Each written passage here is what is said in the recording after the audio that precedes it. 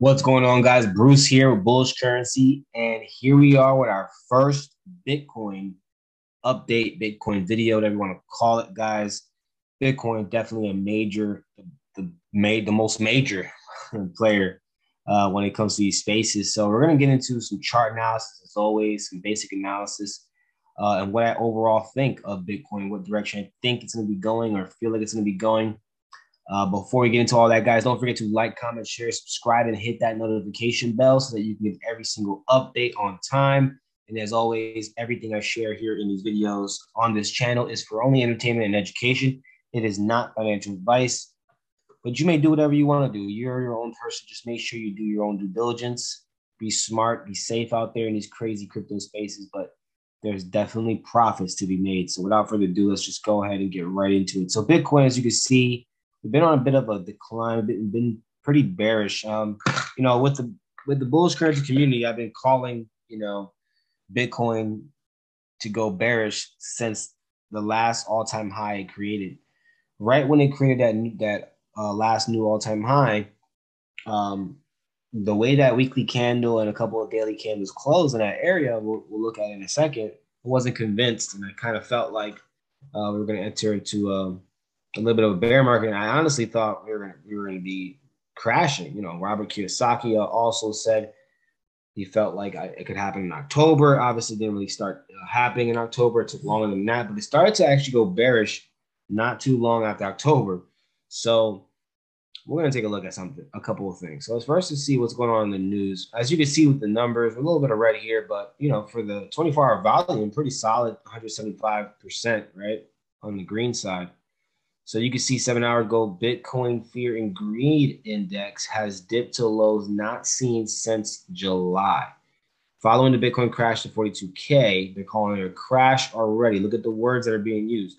The Fear and Greed Index has declined to extreme fear values not seen since July of last year.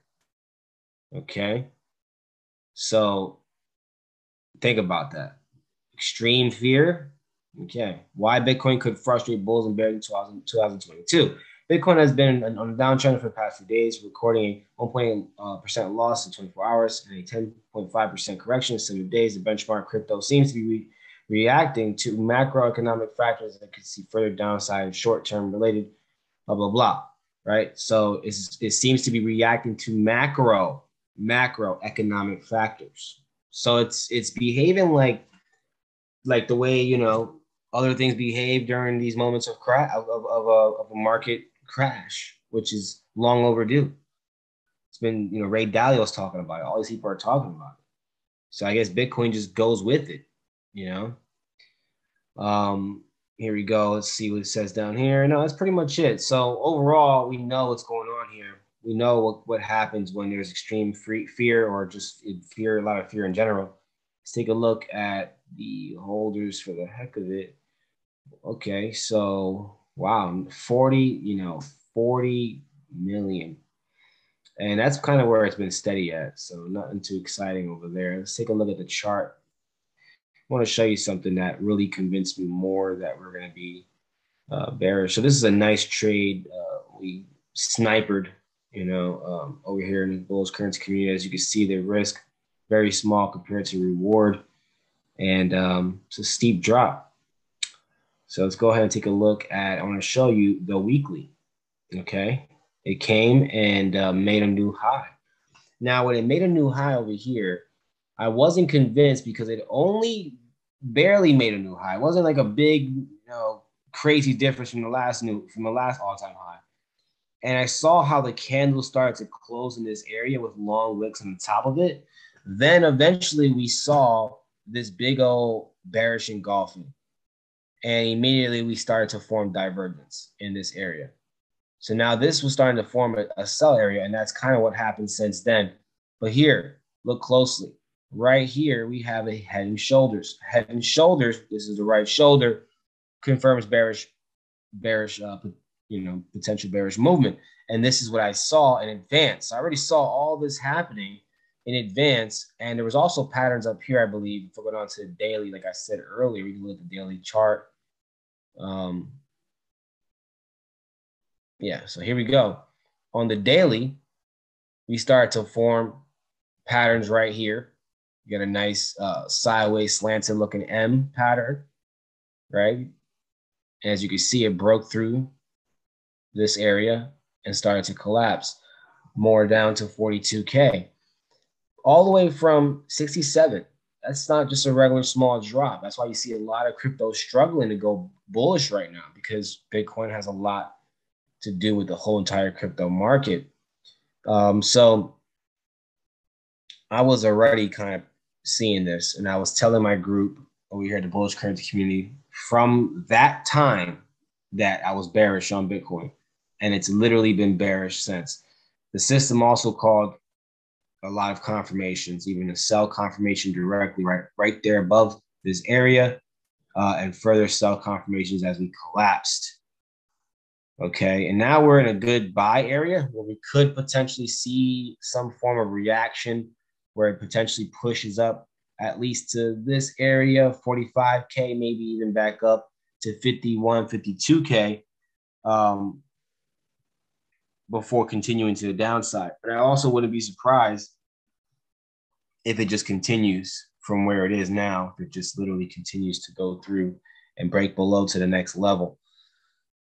So let's see. I mean, they've been talking about this crash for a while, and I think we're already in it. They've been talking about it, saying, later on in 2022, and this and that. And I just been saying this whole time to my group, and I said it the other day on a call. Before I said it in December, I said it in November, I said in October, crash was coming. And I also said I feel like we're already in it when it came to January. Even December, I was already saying we're in it, basically. That's just the vibe I got. I said that'd be a pretty I would say, compared to the last crash we had, it'd be pretty interesting for the market to start it right in January, right? The first month of the year, everybody's, New Year's resolution, Happy New Year, everybody's happy, the holidays and all that. What a great time to start the economic collapse. So I'm not surprised at all. I was prepared, and my group was prepared, and we've been capitalizing on this for the longest. I think if this head and shoulders remains valid and it destroys that neckline, we're going to see it drop all the way down to 33 to 32K. And then from there, we're just going to have to observe it, because it would be pretty crazy, and also, but also not far fetched that it could also smash through there and drop all the way back down to about 20K. Okay, so, and that will affect a lot of other cryptos and that we're looking at. It really does affect a lot of other things in the crypto market in general. So we'll keep an eye on for that.